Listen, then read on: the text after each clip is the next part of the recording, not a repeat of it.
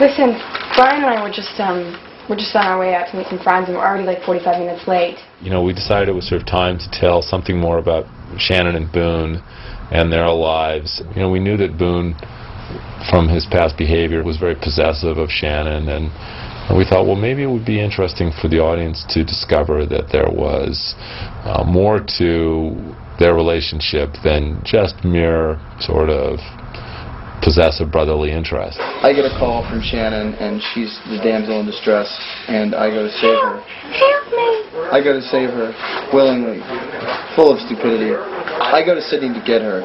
Basically, get there, and she sets me up. She sets me up for money. My money. Not necessarily her money. It was my money. It's family money. Which I got none of. It's her logic. You should have just asked.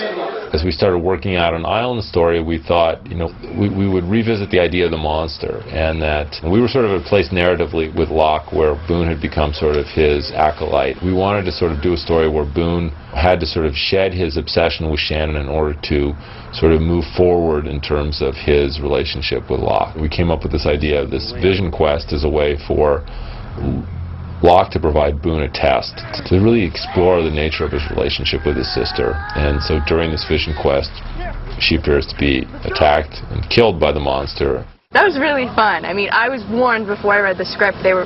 Jack came to me and he was like, well, you know, on page such and such, it kind of looks like you're going to die. But just want to warn you that this is the story and it all works out, and, you know, you're still going to be here. Every time I read that episode, though, I mean, every page that I turned, I was like, oh my God!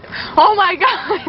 Basically, Locke knocks me out and puts a hallucinogen in my head, and I completely hallucinate running through the jungle, thinking that Shannon died. And he realizes all a dream, but in experiencing Shannon's death, Boone had a chance to really get in touch with his most sort of primal feelings about his sister, and he felt relief, and it was a really important and revelatory moment for that character, because he then was able to come to terms with her in a way that he never had before. How did you feel when she died? I felt relieved.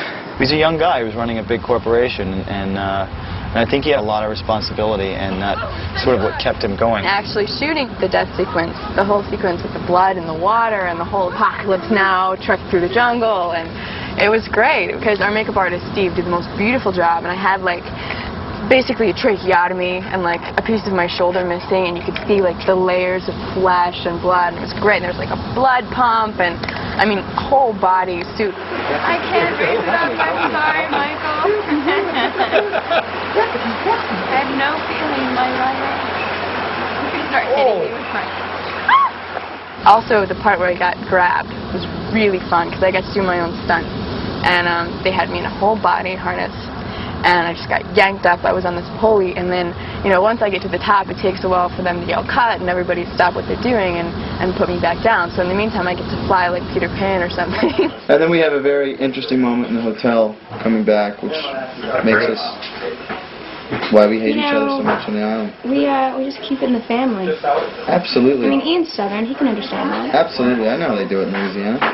We came up with the idea that they were unrelated step-siblings who had on one night had a actual romantic encounter, and that became sort of the big twist and reveal for the backstory in our episode. You should just tell your mom that you rescued me again, just like you always do, and then we'll just go back. To what? To what it was. Like it's all up to you.